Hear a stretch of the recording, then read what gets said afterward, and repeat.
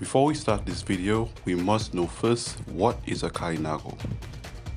The word pronounced as Kalinago comes from the Carib word derived from Kalinenmeti, meaning a good peaceful man.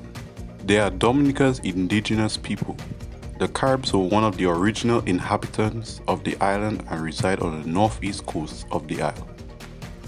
For more information on the Kalinagos, sources such as discoverdominica.com and salibia.org provide more in-depth information on the Kalinagos.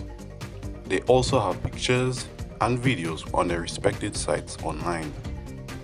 The Kalinago Barana Ote. This is located in the center of the Kalinago Territory. A must-visit for first-time visitors of the Kalinago Territory. The Ote is filled with artifacts, arts and craft gallery, scenic viewpoints, and even a waterfall which is easily accessible.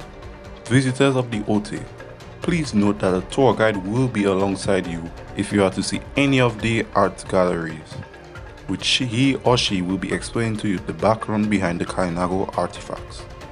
More historical artifacts can be found in the Barana Ote.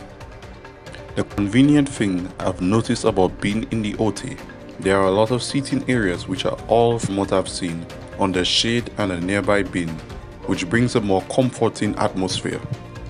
Nearby the gazebo, there's a small path that leads to a small waterfall in the heart of the Kalinago Territory. This is also known as the Izu Lukati waterfall. One of Dominica's most accessible waterfalls in my opinion. It may not be the most jaw-droppingly beautiful ones compared to the others on the island, but its accessibility encourages memorable pictures taken by it. The Taboi Kabe. This is where ceremonies can be seen being held in the Kalinago Territory.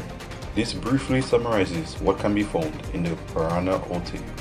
If there's one restaurant in the Kalinago Territory that I'd wish I knew sooner about, it's the Tilu Kanawa restaurant. Never I would imagine such well-presented variety of meals in a particular way with locally grown cassava. I was shocked to see such well-presented tasty meals for things such as tacos, burgers and other intriguing meals in such a well-presented manner for such affordable pricing too. L'Escale Teche. For the more of the sightseeing category, L'Escale is less than an hour of a trail in the Kalinago Territory. For more of the sightseeing category, L'Escale's trail is less than an hour. This trail has scenic viewpoints, interesting rock formations, and is a lovely fisher spot for many fishermen. L'Escale being on the harsh sunlight side of the Kalinago Territory, please be advised when going, have enough water to hydrate yourself.